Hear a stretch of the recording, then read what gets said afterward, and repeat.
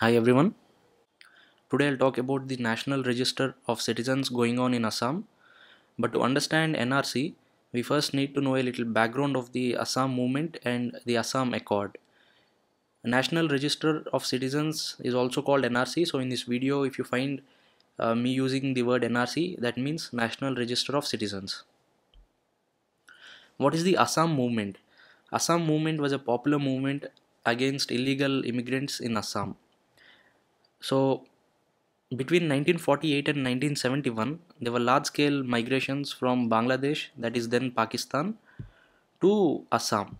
So many people migrated from the then Pakistan to Assam.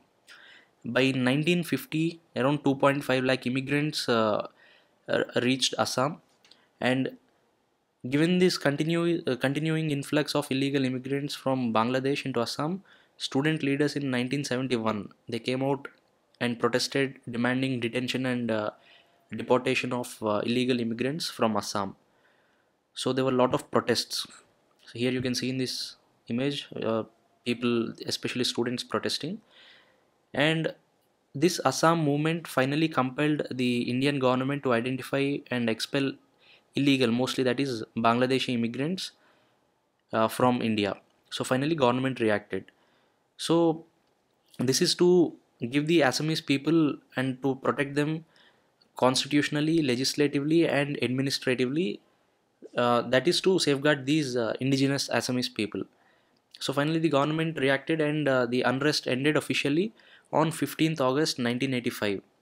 So in 1985 this unrest ended, student protests ended, and finally Assam Accord was signed. It was signed between the leaders of AASU and AAGSP and the government of India. So finally Assam Accord was signed. So what is this Assam Accord? So how is it making a difference to Assamese people? The Assam Accord contained a provision that all foreigners who come to Assam after March 25, 1971 should be detected and deported under the Illegal Migration Determination by Tribunals, that is IMDT Act 1983.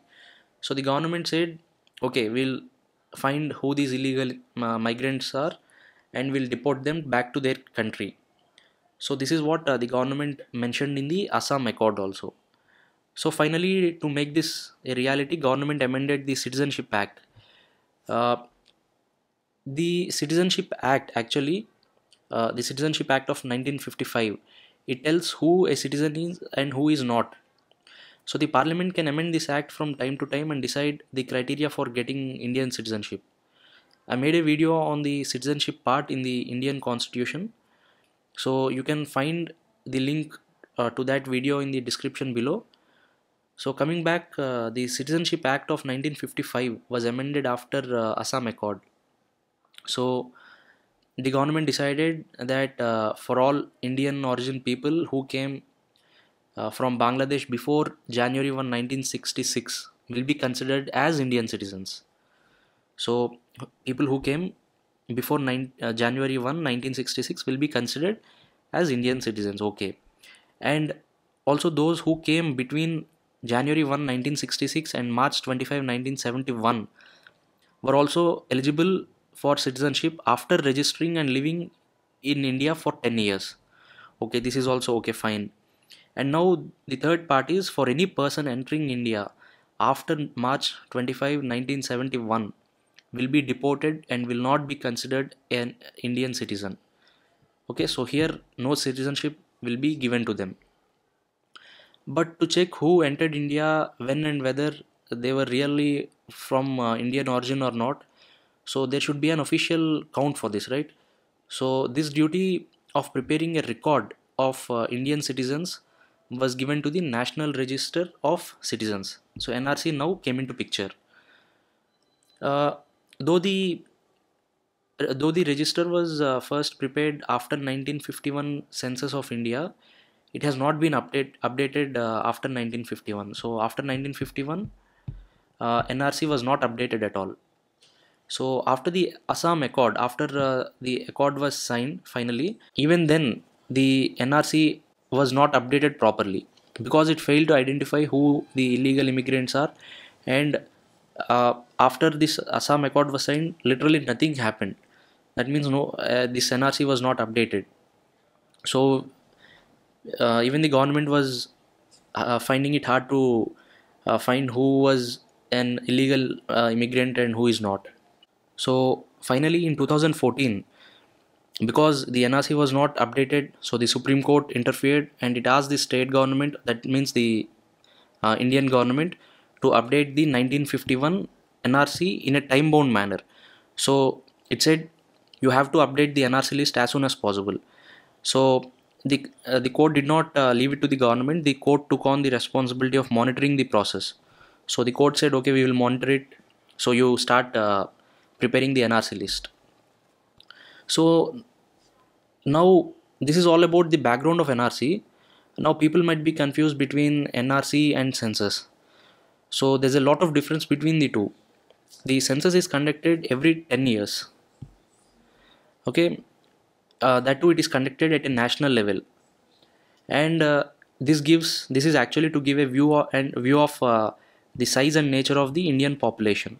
So that is the main motive of the census. But on the other hand, if you see NRC, it is a one-time process. That means it is to prepare a one-time list of who the citizens are and who is not. So this is not conducted nationwide, it is conducted only in Assam. As of now, it is only in Assam. So the main objective of NRC is to prove citizenship of people of Assam and to deport illegal immigrants. So this is the major difference between census and NRC. So do not get confused between these two. Now coming to the advantages of NRC.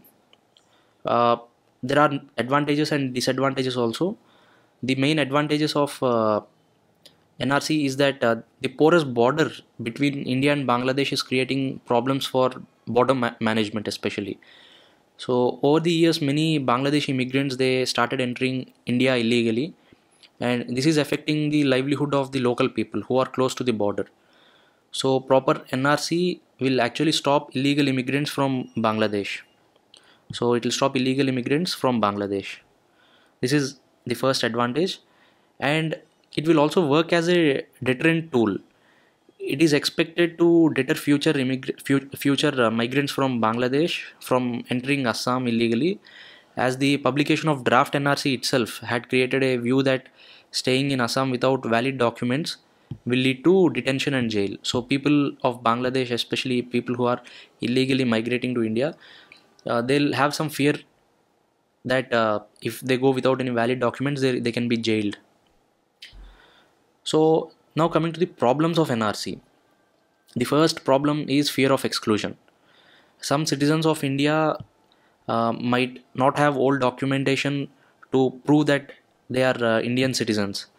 So they cannot prove their citizenship. So this does not mean that they are not Indian citizens. So we still do not know how the government will tackle such cases and how it will include them in the NRC list. So also there is fear amongst Muslims that the government might use this as a tool to send them back to Bangladesh and so. And the other major problem is issue of statelessness. This is a very major problem compared to the fear of exclusion. If the NRC finally comes out with a list of illegal immigrants, we do not know if Bangladesh will accept them as their citizens, because if they are not citizens of India, so they must be citizens of Bangladesh because they came from Bangladesh. So if Bangladesh does not accept them, then they will be stateless, so they cannot go anywhere. Even if you see the example of Rohingyas, so Myanmar sent them saying that they are not citizens of Myanmar. So these migrants, poor migrants, they did not know where to go. Many of them were dead. So this is one major reason, and it is on humanitarian grounds that we should look at these people also. So let us see how the government will tackle these issues. So that is all about NRC. If you found the video useful, please do like the video and please do subscribe to the channel. Even the Facebook and Twitter links are given here, so you can please follow us on Facebook and Twitter also. Thank you.